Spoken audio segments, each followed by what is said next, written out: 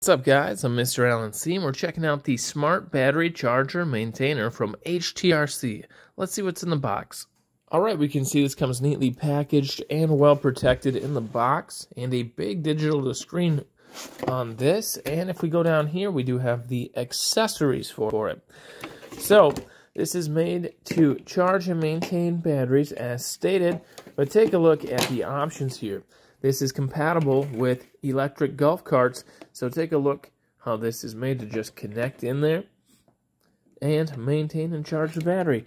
We also have the standard negative and positive battery chargers, so you can connect this to your golf cart batteries. This specific model offers 36 volt and 48 volt battery charging and maintenance.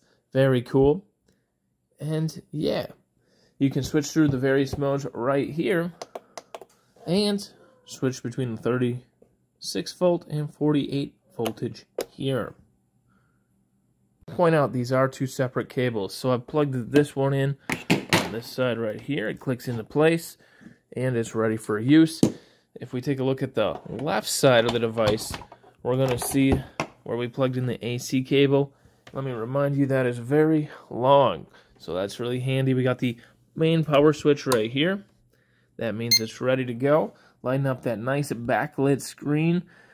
And when we turn this on and connect it, you're going to be able to see the exact power level of your battery and how it's doing.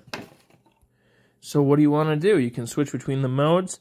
So they got the different battery options, charge options, or the repair option, which is really cool.